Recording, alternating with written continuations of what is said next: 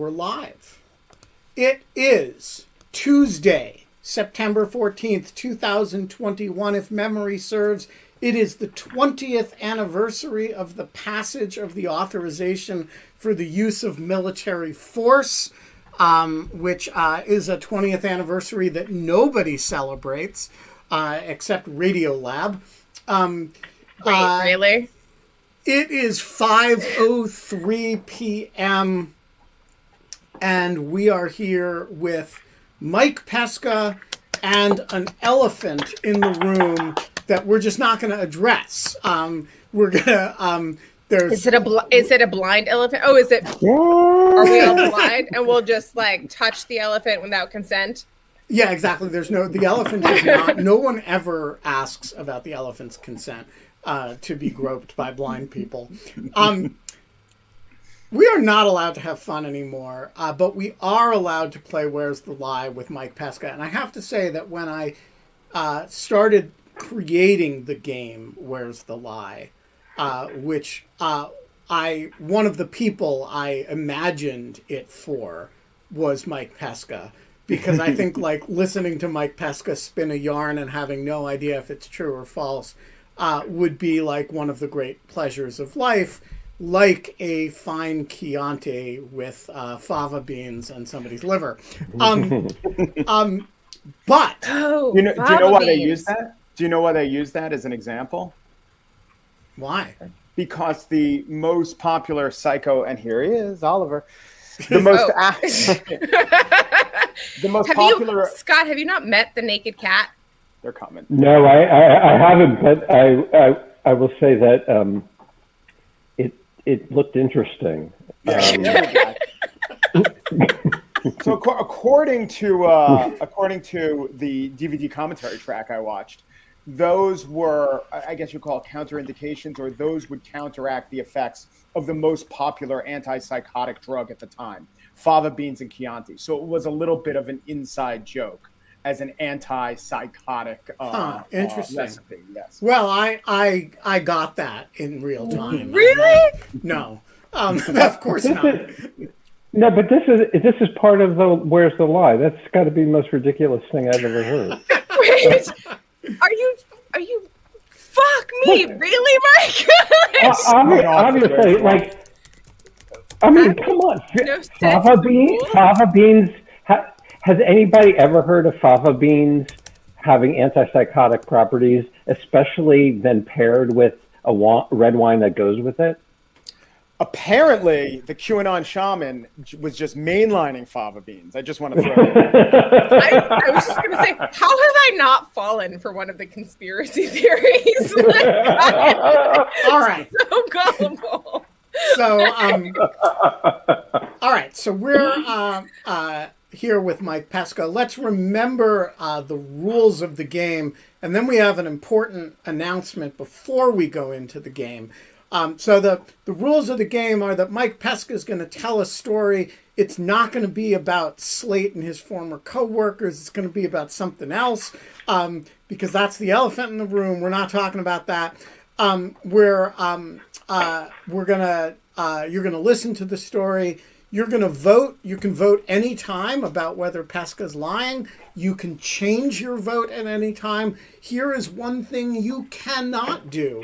You cannot Google any facts to check Pesca's story. If you do that, no one will know, except you will know in your heart that you suck. And that's you will just know that you suck. And there's no punishment, the hand of God is not going to come inscribe you not in the book of life as a result of this, but you will know that you were inscribed in the book of people who suck.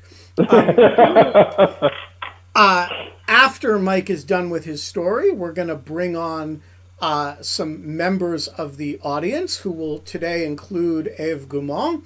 And they will ask questions. We will ask questions. We will try to pin down Mike on the lie. Then you guys will vote again, and we'll all reveal our beliefs about whether Mike is telling the truth or not. And then we will find out for sure. So that is the game. But before that, Mike has been off the air for, what is it like now, 7 months? 7, yeah. Do you feel better or worse?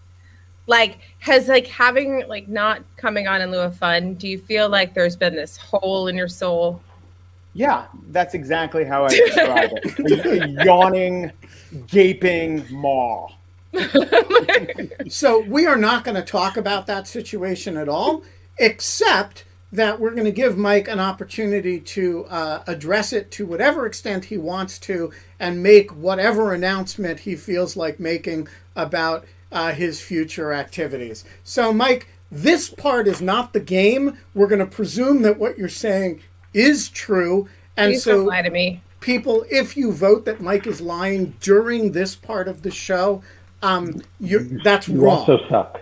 Yeah, Right. you You also also suck. suck. And this one is a book of life deal. This one.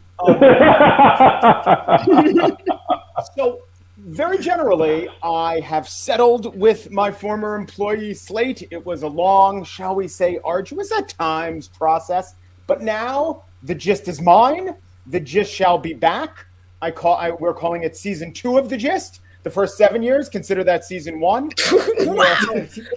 your same podcast feed that you've always gotten the gist, it will be back. I don't know when. We have to do a few deals. I have to build a few studios. Studios being loosely defined as converting the room that my cats used to play in to a proper studio where I can invite Barack Obama over and we'll talk about policy.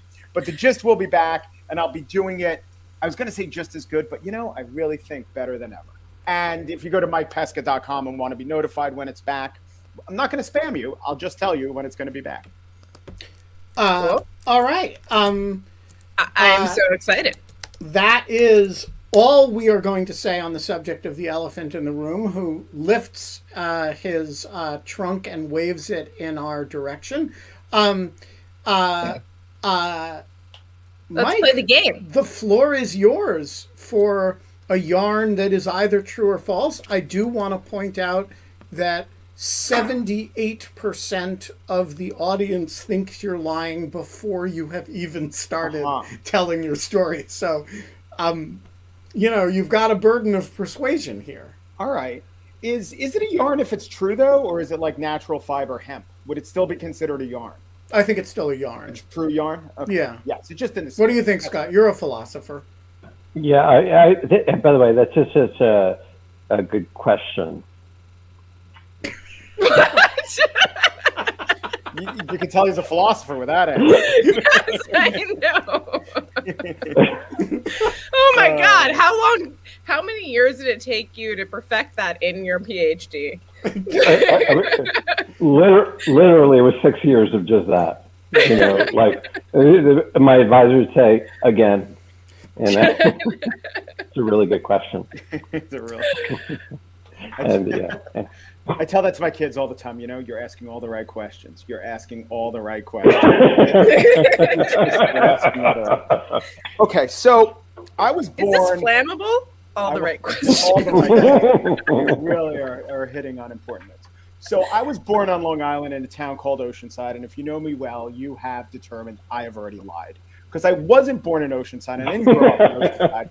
I grew up in Baldwin, which is the neighboring town. But the reason I never say that I'm from Baldwin is my family had almost no association with Baldwin. We went to the Oceanside schools. If we met someone from Baldwin, we wouldn't ever know them. And if we met someone from Oceanside, we almost always would. We almost always would know them, yes. There are 2 associations I really had with anything going on in the civic life of Baldwin growing up. One is that I was literally born in the driveway of the house my parents still live in. And we sometimes would see the ambulance that came and delivered me, and they put storks on the side, and I was the first stork. So that was a Baldwin connection. Wait, hang on a second. You were born in the... You're skipping over an important subplot here. You were born in the driveway? You did. I was born in a Plymouth Barracuda in the driveway. So it didn't hit the ground. Gravel did not touch baby bottom. So, by the way, we are hold your questions on this subject. That's the elephant in the room. Yeah, we'll name it Slate. So anyway, okay. So, two connections. One is I was literally delivered by the Baldwin Fire Department. The other was my dad would take his car to get fixed at a mechanic in Baldwin. I think it was called All Island Collision or All Island Auto Body, and it was a Baldwin-based place. My dad had, at this point, an 82 Corolla, and it would frequently need fixing. In fact, so frequently need fixing that at some point, possibly around 1990, maybe 86, he said, this is not a workable solution for me that I keep bringing it to this guy. I like my mechanic at All Island. He's this guy named Joe. We talk. My dad said, we talk, we have fun, but he's not fixing my car. And so he thought he was going to go to another mechanic. That just prelude to one day we're in the Sizzler. I don't know if you know of the Sizzler. It is called a steakhouse, but it is, we're in the Sizzler, and Joe, his mechanic, shows up. He's like a clearly Italian looking guy, big thick mustache. And he says to me, hey, how you like those fries? And I say, they're okay. And he takes them off. I'm like 12 at the time. Takes them off the platter, slides them down.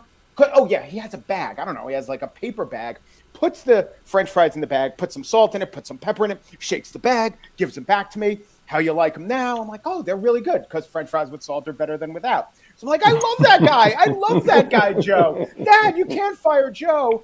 And my dad said to me, and I'll never forget this lesson, he said, there's a difference between personality and character.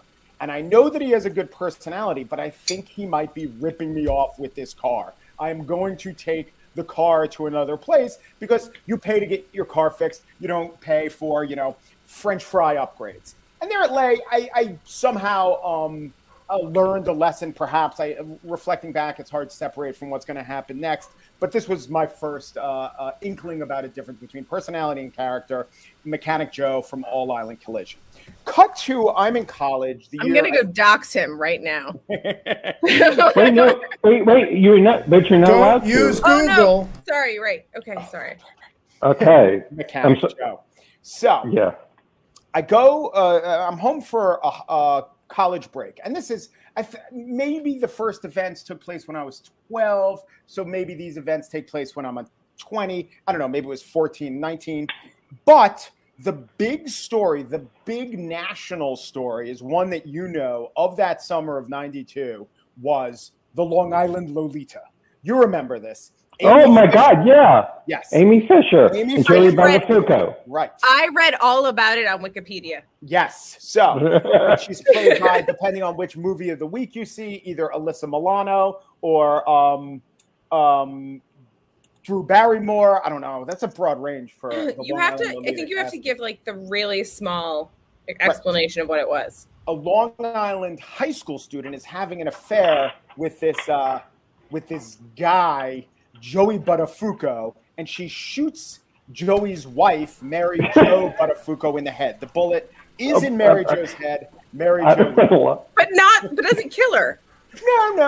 And that, by the way, everybody, as Scott is now demonstrating, is funny. Yes. Gun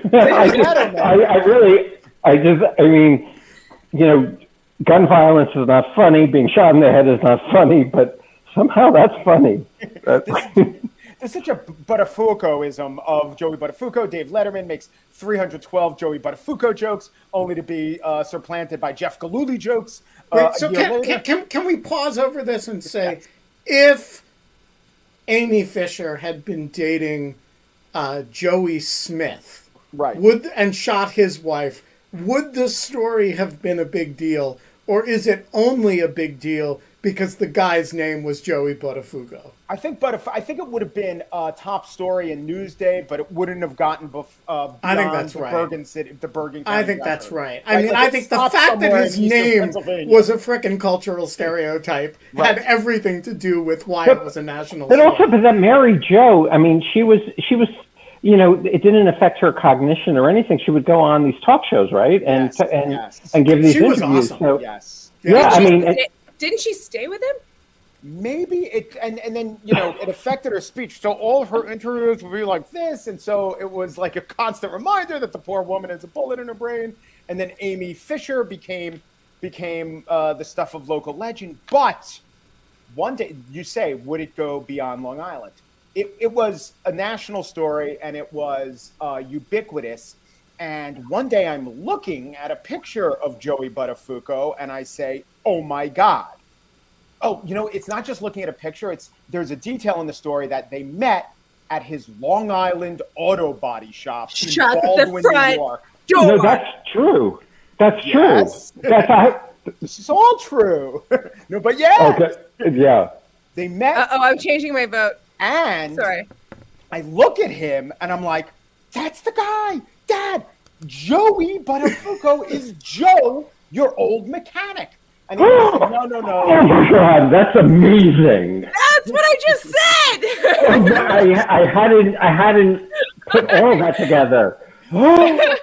This is what my dad says. He goes, no, but his name was Joe, not Joey, and he got a mustache. To which I pointed out, mustaches can change and Y's can be dropped from the back of names.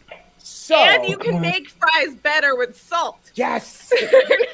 No matter. I was like 12 or 13 at the time, so he wanted to get in my good favor. Maybe I had some 8th grade classmates that he could, take out on the town. So anyway, it's like, oh my God, Joey Buttafuoco. And then to my dad is like, I taught you the lesson of character versus personality based on Joey Buttafuoco. That was the worst character in America. I don't ever want to learn that this isn't true. I completely agree. Don't lie to me, Mike Pesca. No, don't lie to me, man. I can't handle it. Not after learning about what happened with General Milley and the whole, we almost had a war with China today. I'm fragile. So here's the thing. By the end of the story, you might not be so invested because I'll tell you what happened. That's not the end of the story? No. So I, at this point, have a Camry because from 82 to 92, the Pescas have upgraded from Corollas to Camry. And I have the old family Camry, and it's giving me trouble. And before I go back to school in the fall, we have to take it in. And I say, let's go to Joey Buttafuoco's place. He still is earning money. Maybe he's there. And my dad's like, well, I didn't go to the place for the, in the first place because I thought it was getting ripped off. But yes, this warrants a trip to Joey Buttafuoco's auto body / mechanic shop. So we go there, we bring it in, we get out, and a guy comes from around the corner, a guy with a mustache, and it's Joe. It's our old mechanic Joe, who is not Joey Buttafuoco. He's a different guy named Joe. Now, I have to say, that place literally is Joey Buttafuoco's place. We really were taking it to Island Auto Body, corner of Merrick Road and, I don't know, wherever the Coral House is, Milburn Avenue. You could check my Baldwin geography at this point. Okay, I'm going to make this story alive for you and just end it at the other. Yes, it is better if I just ended it with a lie. But what it tells me is that sometimes you get a life lesson about things like personality and character, and then the example that fleshes it out tells you it's so true you don't really have to think about and ponder it. And for 2 weeks, that was the case. But then it goes back to just a generalized lesson that maybe doesn't have a clear and glaring example that takes away any actual pondering of the morality of it. So I guess that's my story. For 2 weeks, I thought Joey Buttafuoco was my mechanic, but it wasn't. But I got a question about this. So at Joey Buttafuoco's auto body shop, yes, there was another guy named Joe who looked enough like him. What are the chances that you could confuse him? Population of Long Island, the 2 Italians would be fixing cars, and they'd both be named Joes. By the way, my dad's name is Joe too, and he knows how to wrench a pre-computerized car. Were they related? I don't think so. Oh yeah, that's a good question. I didn't get into it with them. I don't remember getting into it with them. Oh my god. Well, wait. Oh, okay. I'm sorry. I'm not going to use up my question. Good. All right. Well, let's go into questions. Scott, yeah. You have 3 questions. Wow. So one could be that's a good question, although it's not really a question. I'm not going to use that one. If you overuse it, it doesn't work. How did your dad? So your dad knows that Joey Buttafuoco worked there, but it wasn't the Joe that you dealt with that time. Joey Buttafuoco owned, or his family owned, I forget the name of it. It could be Total Island Auto Body or Island Auto Body. He absolutely owned it. We saw that in the paper. That's what got our gears spinning and maybe convincing ourselves that that was Joe. Oh, but then he said that wasn't Joey Buttafuoco that we dealt with. No, what happened was we both thought it was, and then we went in, and when we saw original Joe, non-Buttafuoco Joe, we were realized we were mistaken. Yeah. I say okay. I really don't want this to be a lie, so. Actually want it to be a lie. I want the real genius to be that it really was Joey Buttafuoco, and the lie is that it's not. So do you have more questions, or should we go to Kate? Go to Kate, and let's go. All right. Yeah. KK, the floor is yours. Okay, so what's her name? The one who shot the Amy Fisher. Amy Fisher. Did you know her in high school? She went to I think Merrick, one of the three Merrick high schools. I think not the one that not Calhoun High School, which is the one that Debbie Gibson went to. I think they went to different high schools, but in the same district. Okay, but not mine. How old were you when that happened? So 92, I was 20, and original lessons, I was like 12 or I don't know, somewhere probably 12, 13, 14. Okay. So there were like 8 years between when your dad fired your mechanic and when you went back to see him. Right. Okay. I have one more question. A lot of salty French fries in between. So who's the real winner here? I'm going to reserve my last question. So did you have the this story before Joey Buttafuoco? It must have made a big impression on you, the French fries, because you're like still talking about it with your dad 8 years later when Joey Buttafuoco shows up. Like, why did this story hang around in the Pesca family collective consciousness for 8 years? Okay, so now it's done the thing that memory does where it plants itself in a bigger meta-narrative, which is the faux Buttafuoco narrative. But I think either before it wasn't that big a deal, though I kind of remember that there was this French fry mechanic guy, or maybe it was in whenever the distinction between character and personality came up. Maybe it was. But it shifted from being embedded in one meta story. Oh, it's a story about character and personality, or another meta story. It's a story about Joey Buttafuoco. Scott? Okay. There's another clarifying question, so it's not like I'm not. But so did the Buttafuoco family own the body shop at the time that you learned the lesson, though that the Joe that was in it was not Joey Buttafuoco? Is that right or not? I think yes, I think that's right. I think they owned it the whole time. Let me think. Might it be wrong? I just know in 92 it was announced they owned it, and that was there since the 80s. So I think they owned it the whole time. Okay, so this is like a Gettier problem. Do you know what the famous Gettier problem is? No. Can we? Okay, no, actually, can we talk about? Do you mind if I just PowerPoint? No, I don't have a PowerPoint. But there's a Getty. There's probably the most famous counterexample or one of the five top counterexamples in the history of philosophy. It was generated by this philosopher called Edward Gettier, who taught at Michigan State University and published a 2-page paper in, I think, 1957. This is the thing. So people said, up until 1957, I think it was 57, people thought that knowledge was true, justified belief. Okay? That's what it meant. So you know something, if it's true, if it's justified, you had evidence for it, and it was a belief. So a belief that's true and justified. Okay? But Gettier said there can be lots of examples of things that you believe that are true, justified, but in fact are not. You don't know. So the examples that he gave were like, you're going in the train, you see a field, you see a statue of a cow, and you think, oh, because you're at a distance, you think there's a cow in the field. Now, in fact, there is a cow in the field. It's just right behind the statue of the cow, but you don't know that. Okay, so you believe that there's a cow in the field. You're justified in believing there's a cow in the field. And it's true that there's a cow in the field, but you don't know that there's a cow in the field because you only saw a statue of the cow. I feel like the same thing is true here. I think that this Joe guy really was like hiding the true Joey Buttafuoco. Yes. His mustache?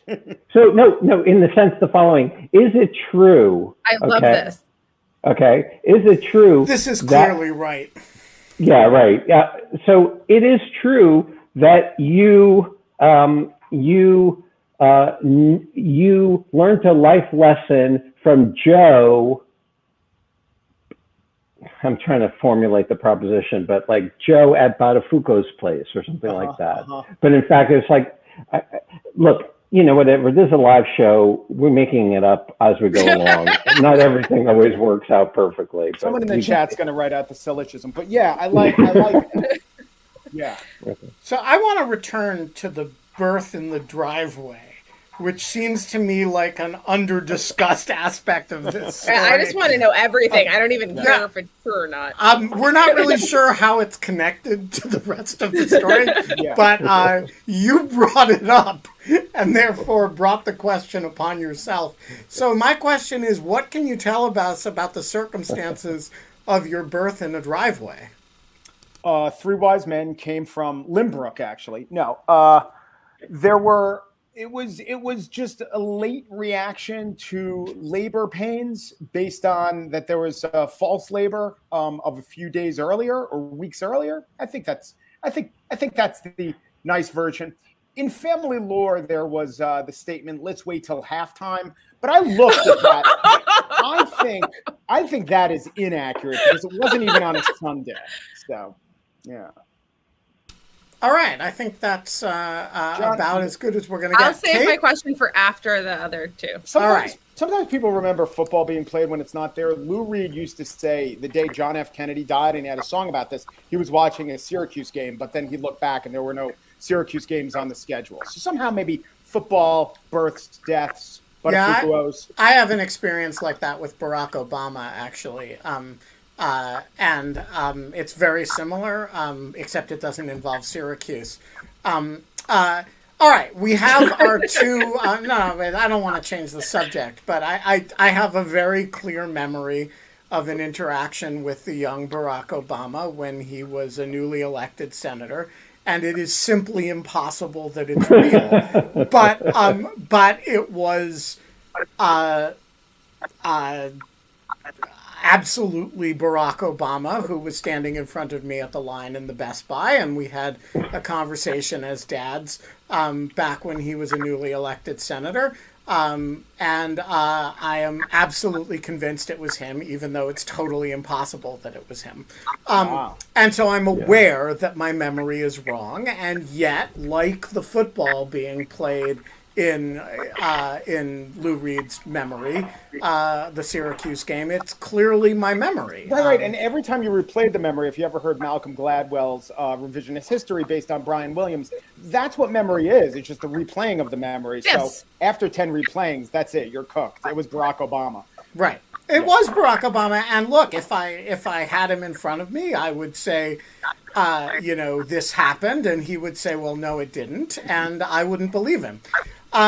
Ev and Daniel, in his proper native habitat, I might add, and Ev is back in her native habitat, which is in front of the blonde wood that looks like a sauna. You guys each have 3 questions, so you can do it in whatever order you want. You want to go ahead? Okay, so I'll be the voice of the younger people here, and taking a question from Paula.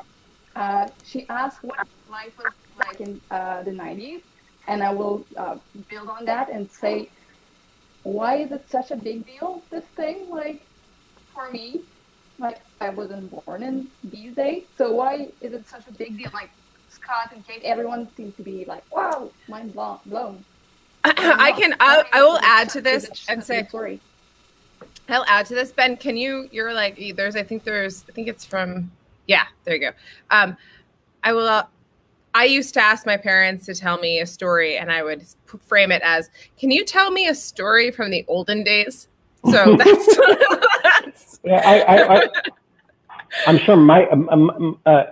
Mike, I'm sure has a really good answer, but I also have a view about this. But go ahead, Mike, because I do think like that story was so powerful. Yes.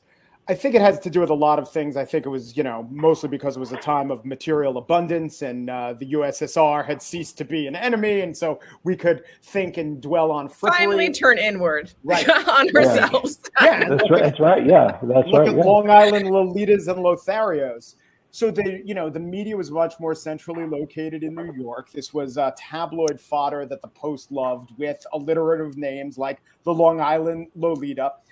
Not just the name Buttafuoco, but the visual on Joey Buttafuoco. He's a striking man with a really robust head of hair.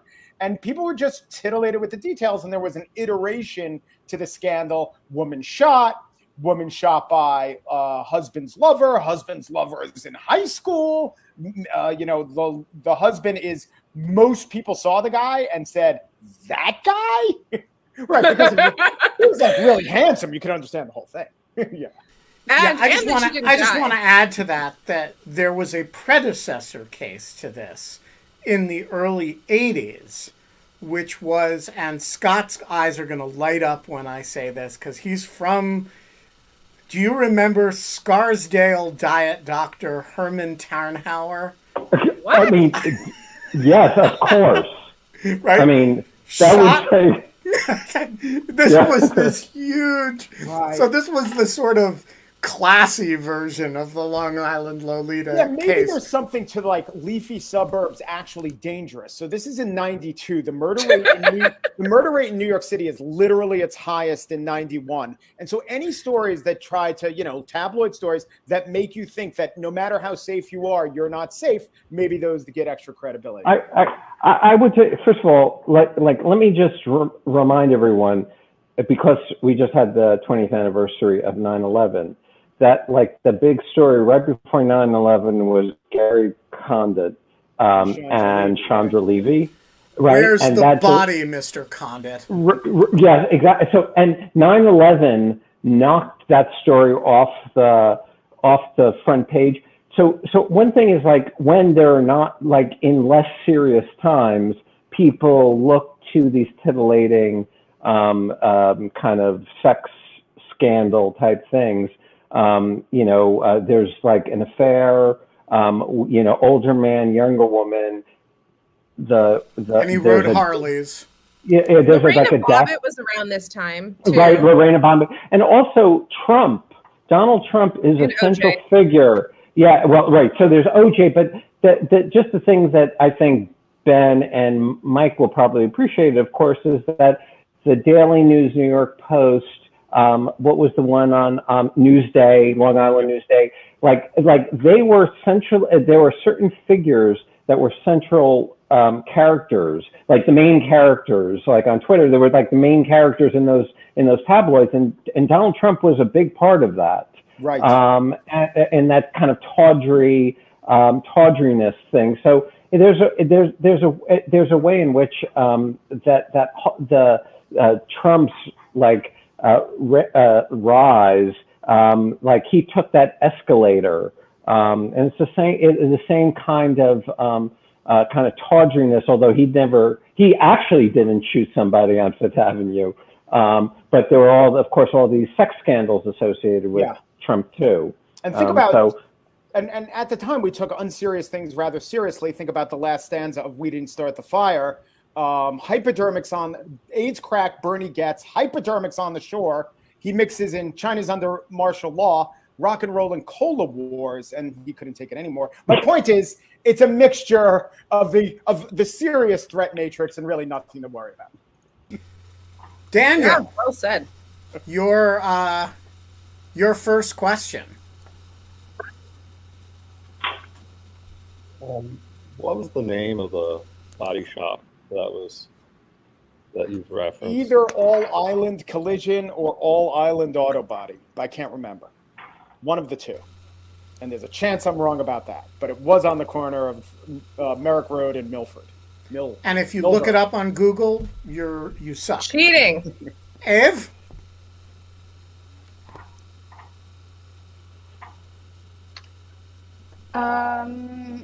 So I can imagine that you weren't the only one having reached this conclusion that maybe those two guys were the same. Why didn't That's you true. ask? Like, Who was I to ask? was that? Did you? You said not why didn't remember No, you cut off. the joke, sorry. like the mechanic joke. Yeah, ask the question again. Why didn't you ask Yeah. the mechanic Joe? Like, oh, like it's kind of. Why didn't you ask Joe the mechanic? Like, oh, you like look like this other guy who's pretty famous now. Like what? Oh, what's happening? because when we finally saw him, it was in What? Joey Butterf. He really did work in Joey Buttafuoco's shop. So I didn't want to. I don't know. I didn't want to say, oh, we thought you were Joey Buttafuoco. I don't know. I guess we could have, and he would have had to take it in stride. But I guess we were all sotto voce about the fact that this was adjacent to the big scandal of the moment. It was kind of like an elephant in the room, you might say. Daniel? Can you remind me what kind of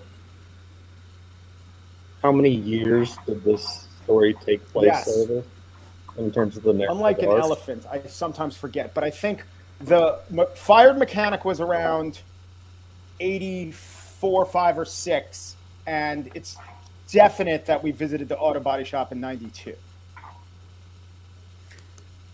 Ev, your last question. So I feel like this story has a good lesson at the end of it, and it might be related like to something happening like an elephant somewhere. If you were to be inventing a story to have a good lesson, would it be different from this one? Yes. I think what I would do is end with never going to the auto body shop, right? I think I'd end with, and that mechanic was Joey Buttafuoco, and that shows there's a difference between personality and character. That's a real bow. Daniel, your last question. Were you able to walk to the body shop from where you lived at the time? It is How about long did it take? 0.7 miles from my home. In researching the story, I looked it up yesterday. 0.7 or 0.8. So you could. Oh, by the way, yeah, this is totally irrelevant, but they would give my dad a loaner car when they were fixing it. And as a 12-year-old, I was fascinated with the idea of a loaner car. What if the loaner car is better than your car? Why would you ever take it back? A lot of questions that occur to a 12-year-old. All right. KK, Scott, we each have one more question. KK, you first. Did you ever end up meeting Joey Buttafuoco, knowing that he then was at that location, which was you had an excuse to visit? I never met Joey Buttafuoco. No. Would have been good. Scott? By the way, Joey Buttafuoco moved to California and was indicted for like fraud involving, I was going to say that he was like in a pornography or something. Well, yeah, but he no, probably also did that. He but, did auto body fraud, yes. In a pornography? That's like my great grandma would say that. I really, actually, you just stepped on it because I was going to say, if this truly happened to you, then you would have Googled him recently. What has he done? But you just, when's the last time you Googled him? Yesterday, in preparation for this. Oh, okay. I don't know which way that. That's consistent with the rules. Yeah. Okay, so here's my last question. Is the auto body shop still there? I think so, but I don't know. When I looked it up yesterday, it was across the street according to Google Maps, but You know, I don't know if that's Google Maps inaccuracy, my memory's inaccuracy. I don't know. But I know Sort of Joey the has Four lost Long Seasons Island. total landscaping of Baldwin, Long Island. I would think it's more like Brigadoon. Maybe it only shows up once every 10 years to play in our memory. All right, so we have come to the end. I think the audience is almost perfectly evenly split. What's You the have gone. historic splits on these? When I listen, it's usually close to even, right?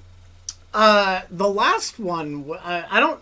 The Godwin was completely even. Most of the others, people think they're lying. So we have an almost perfectly even split, 32 No, votes. we all It's thought everyone thought that Tom Nichols was full of shit. Or no, No, sorry, they thought he was telling No, the he's truth. telling the truth, and he was just completely full of shit. So yeah. Yeah. So the audience is split. Kate, what's your verdict? I think this happened. I don't think he's lying. Scott? I changed my vote. I think it was Joey Buttafuoco, and he's lying that it wasn't Joey Buttafuoco, so I think he's lying. I have one reservation about. Isn't that like if Tom lied that it wasn't, like if there was a famous person, like if Owen Wilson was in his class, you don't lie and say it wasn't Owen Wilson. No, That wasn't Tom's. That was Godwin. That was Godwin. Tom's was in retrospect quite a triumph because his story was about trying to high five Bob Dole. Yeah. And we all went for it. We should do. We all thought that he Someone went. should put together like a moth storytelling of all the spot the lies, where I know Owen They're Wilson really good. high fives Bob Dole and gives someone a haircut. And I'm super embarrassed in retrospect about the Jonathan Rauch thing because it occurred to me that there's no way he would have gone through the process of trying to persuade the Atlantic to hire him a prostitute in Vegas without talking to me. Like, we talk about the stories he's working on, and I'm listening to this, and I'm like, oh, this is very plausible. That's the way the Atlantic's editorial process works. I never stopped and said, wait a minute, I would have known about this if you were working on this. And what if he said beforehand, and to get in the mood, should I watch a pornography? All right, so I just want to give my verdict, and we got to get the verdicts from Ave and Daniel. I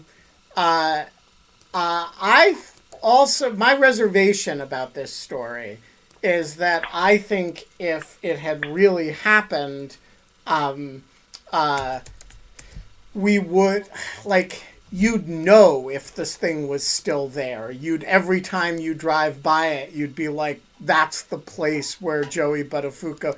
And it strikes me as a little bit implausible that you don't know whether Joey Buttafuoco's That it hasn't place been is... recast. That said, I also think if you were lying, you would have met Joey Buttafuoco in the story. And the fact that your Joey, who you thought was Joey Buttafuoco, isn't Joey Buttafuoco, makes the story a little bit less good in a way that undermines the idea of a lie. So I'm going to go with true, but with an asterisk. Ave, what's your judgment? I'm with Scott. I think that the real story is, like Joey and Joe. Joey and Joe was the same person. All right. Daniel, your judgment? So I was surprised you didn't learn the name of the body shop from Googling it yesterday, but you knew the mileage on how long it would take you. So I think it's a lie. Whoa, that's an interesting analysis. I'm impressed by that. All right, Mike, the big reveal. The big reveal is that the cow was behind the cow. It's all a lie. There are two true things. There are two true That's things not in the this cow story. behind the lie. This is so. Don't take the cow analogy from me. Also, The cow behind the cow was fake meat. It's all a lie. There are two true elements in the story. One is my dad had a mechanic who he didn't want anymore, who once made us French fries in a paper bag, And Joey Buttafuoco's auto body shop is 0.7 miles from my home, and I can't remember. I don't know if it's there based on Google Maps today. But every time I would pass it, I would say, oh, that's Joey Buttafuoco's auto body shop. But we never did business there. We didn't have a mechanic named Joe. Joey Buttafuoco is not involved except for having this business nearby. My friends are sociopaths. I don't know I hate this game. This is so awful. Yeah, wow. All right. So did you think you were going to get away with this? So notice that in the last few minutes, the vote shifted in your favor. So you actually stumped the audience. You went from 80% saying you were lying to 55% saying you were telling the truth. So your earnestness and Long Island cheer and intimacy with the subject caused you to flip votes in the wrong direction. Can I ask, like, how did you think this up? That's a good question. I don't exactly know, but I know that everyone that I heard telling these stories frequently would have a brush with fame. And I remember the old Letterman bit called, I think, Brushes with Fame. And then someone would tell a very anodyne story. Yeah. And then underneath it would flash writer's embellishment. What if Fugo went to the back of the car and took out a tire iron and began to do a little dance on my head, you know? Right. I think it was Brushes with Greatness now, right? Could have been. But yeah. I do think that the hook that I got you with, Ben, was exactly the trap that I baited, in that it's a good story before I let a lot of air out of the balloon. And then if it were me trying to discern it was a lie, you would say, that's not what a liar would do. A liar would want to end on the most amazing note, not the deflated note. So that's why I went with that. Right. Like for example, if you were telling the story, and I know you're not talking about this because it's the elephant in the room, but, you know, if you were making up the story of your interactions with your former employer, you would presumably actually have said the word. For example. For example. Yep. In a Slack. Can I just say, but this is like, but you are right that this is the cow behind the cow, which is that it is so like I thought it was a lie.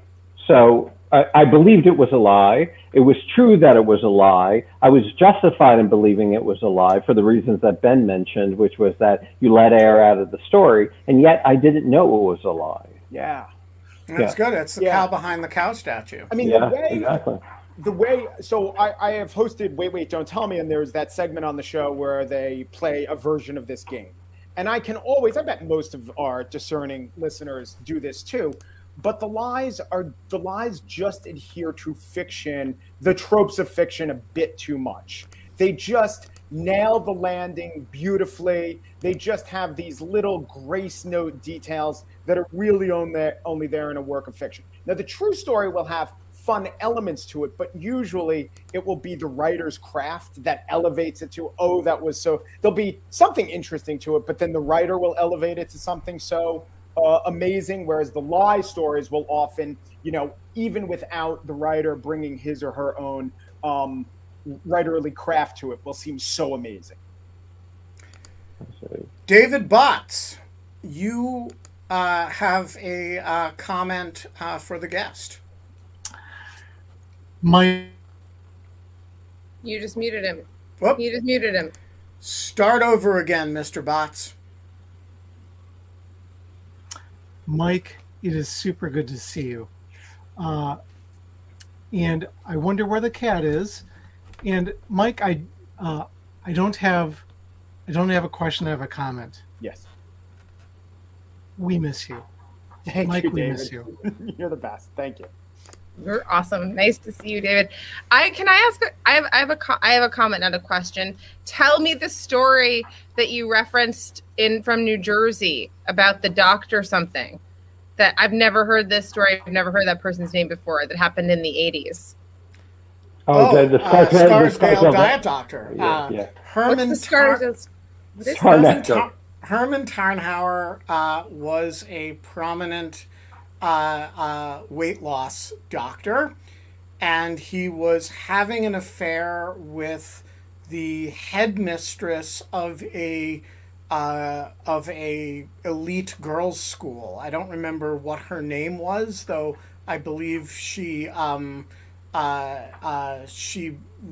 Brearley or Madeira. I forget which of the schools. And he broke up with her, and she shot him to death and went to prison for the rest of her life. Thank you for the wiki hole. I'm gonna go do that like as soon as I leave here. he was the Gene author. Harris. Gene Harris, right? Right. She was the author of the Scarsdale diet, and hence whenever I knew his that guy. whenever the subject would come up, it was like appended to his name. Scarsdale Diet Dr. Herman Tarnauer. It was like all one word. And, like ousted Haitian President Jean-Bertrand Aristide was another one that was like that. And for a while, Indian strong man, yeah. And for a while, it was Barney Frank, who was an admitted homosexual, back when like being the only out member of Congress was like something that had to be an appended to your name as though it were all one word. Scarsdale Diet Dr. Herman Tarnhauer, killed by Gene Harris, blah, blah, blah. And I think she died a few years ago in prison.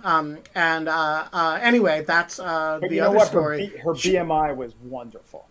Yes, and her car maintenance, the auto body shop that she ran. I'll give you another one of that ilk. Do you remember? And Dan Flores made a documentary about it. The man who hired someone to I was just going to bring this up. Face of not bleach. It was acid. And they got together. And they and he went to jail for it. Yeah. And then when he finally got out of jail, she was like partially blind, and he came back to her and like had a relationship with her and cared for her while she was like for the rest of her life, like while she was like horribly mutilated from this acid damage. I remember that. That was crazy. There is something about these stories. There was also that famous thing, which was I think stolen by David Fincher for Seven, but there was this beautiful model whose face was carved up with a razor by, do you remember this?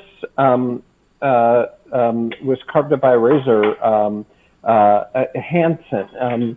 This was like a huge scandal by an aggrieved lover. Oh, really? Yeah. You know what? At this point, I really hope that's true, because everyone's like looking at me like I'm like imagining this, and if I am imagining it, can you send somebody to New Haven, because this is scary? And these were only the fun stories, because there was a variant of this type of story that was super racially charged and actually scary as hell. The two really famous ones are the Central Park Five, which of course Donald Trump played a significant role in, and the Bernie Goetz story. And these had the same kind of sensational qualities and tabloid excitement, but they weren't fun in the same way that, I mean, Joey Buttafuoco was a fun story. Right. Or one we mentioned Lorena Bobbitt, we should reclassify that as not a fun story. I mean, this is like a habitually abused woman who's kind of heroic. I mean, in her way. On the Media did a good piece on that. Yeah, this is also one of my favorite genres. You know that tabloid story where everyone thought one thing? If you dig deeper, it's quite a bit different. You know what? That genre is much less popular than it used to be. Yeah, but that's the Kitty Genovese story is the classic example of this. Right. Where it's actually it's important whether it's that it's not true, because people, I mean, the basic theory behind it. Oh yeah, yes. This is the one that the woman's screaming and screaming, and they say everyone says they heard her and no one went to help her, and she was murdered. Right. But that also, as we know now, has an LGBT angle, because Kitty was lesbian, and we also know that my friend James Solomon did a very good documentary about that. So wait, that's been proven as not being true, like Kitty Geneviese's story? I didn't know that. Yeah. People came to her aid. Oh, they Yes. did. Oh, yes, I did.